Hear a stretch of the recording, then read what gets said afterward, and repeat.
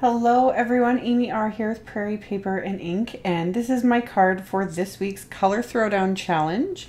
And if you're interested in the challenge and want to play along or just want to know what it's all about, I always link to it in my blog post, which will be linked directly below the video in the description. So for today's card, I am using the My Favorite Things Cool Cat stamp set, and I stamped the main cat that I wanted to use twice onto some Nina Classic Crest Solar White 80-pound cardstock. And then I stamped the pillow as well, and I used Simon Says Stamp Intense Black ink.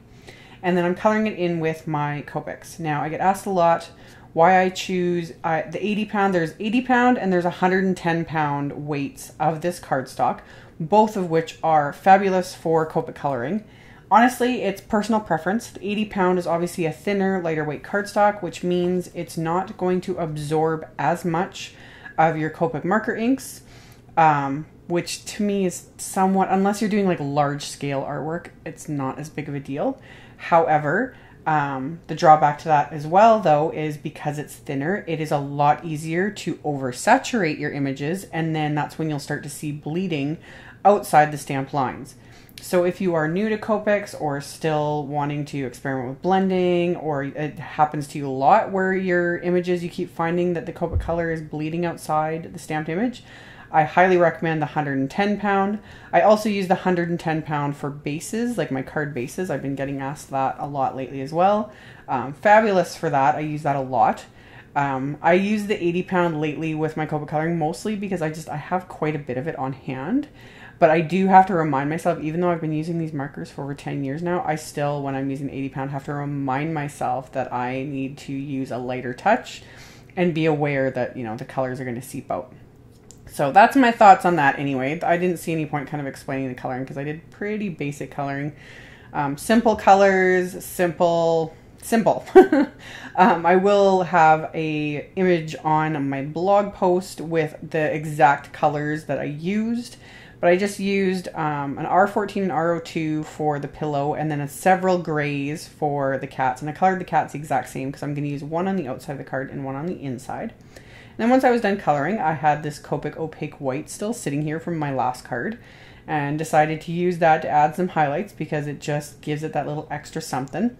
And then I'm just using a little marbleizing tool to add some little dots to the cats here, and then I actually used it just to add a little bit of like highlight to their ears just to make it stand out a little bit more. I find that using other tools is a lot more easy than the actual like brush that comes in that little Copic opaque white container. And then once I was done with those, I just set those aside, and I'm applying this to the card base itself. I'm just holding the chunky herringbone stencil, also from MFT, over my card base, just kind of on an angle. I didn't bother taping it down.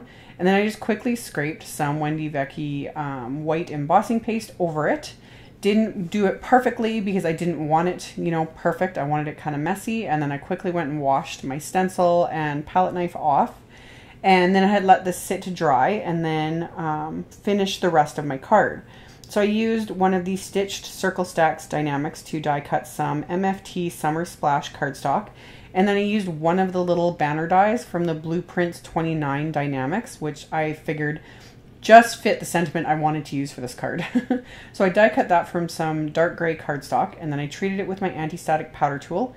And then I stamped the sentiment with Simon Says Stamp clear embossing ink, and then I'm using Detail White embossing powder to coat the sentiment, tap off the excess, and then I'm holding that piece of cardstock with my reverse tweezers because otherwise I'm going to burn my fingers. And then I melted that with my heat tool. So to adhere everything, I'm using foam tape to adhere my little pillow and the cat to this die cut circle and offset the cat a little bit because I figured I wanted to place the sentiment vertically here, which is not something I do. I see it every once in a while when other designers do it, and I'm so, I guess OCD is the word, how I, you know, place things, and that, especially sentiments. It kind of goes against the way I think to place them not straight. But I was like, ooh, this could work. I could do this. So I did. So I used foam tape to adhere the sentiment. And then I went through my stash and found I have these old packs. I won't have links for these. I'm sorry. I'm positive they're not available anymore. One is an old basic gray pack, so that's definitely not available. And then these other ones are old My Mind's Eye packs of enamel dots. I never get rid of my enamel dots because you never know when you might just need a certain color, which today was perfect. So I was a little more free with these and added a few extras because, yeah, they're all like retired products. But I just adhered several enamel dots around the card just because I kept everything so simple with just white on white. And then to finish off the inside of the card, I'm going to adhere that second cat I colored, and then I inked up the sentiment I wanted to use with that same intense black ink. Stamp that onto the inside of the card, and then I'm going to adhere the cat into place. And I can't remember if I mentioned, but I used the coordinating dies for this set to die cut those all just to save me the time and effort. And that finished off the card. So quick and simple for today. And like I said, I will have a link below the video to my blog post with links to the color challenge, the supplies used. All that info will be in the description box below the video.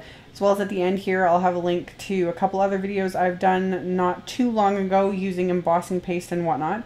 So check those out if you haven't seen them. And thank you all so much for watching, and I'll catch y'all next time. Bye!